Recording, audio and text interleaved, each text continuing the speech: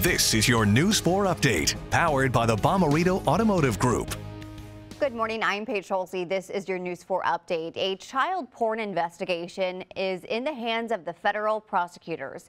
It's centered at a local behavioral health agency headquartered in Webster Groves. Nicholas Hodges is charged with receiving child porn. The 25-year-old was employed by Webster-based Great Circle, but worked at the organization's ranch in Steelville. As News 4 reported 2 weeks ago, Great Circle announced it will close its residential program this month.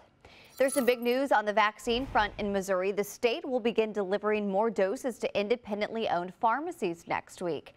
This has been in the works for months as Missouri waited for supplies to pick up. But next week, the state is pledging to send 30 St. Louis area pharmacies 200 doses, and that should continue each week. The state of Illinois is launching a multi-million-dollar effort to combat vaccine hesitancy. Governor J.B. Pritzker is using a public awareness campaign focusing on Black and Latino communities. It's only a matter of time before supply outpaces demand. Vaccine hesitancy is real, and misinformation, especially on social media, is rampant. We want to get you an update on the weather now with Kristen Cornett. So we start the day with some clouds, but this afternoon, partly cloudy. Warmer than yesterday, a high of 57. That's about 5 degrees above average.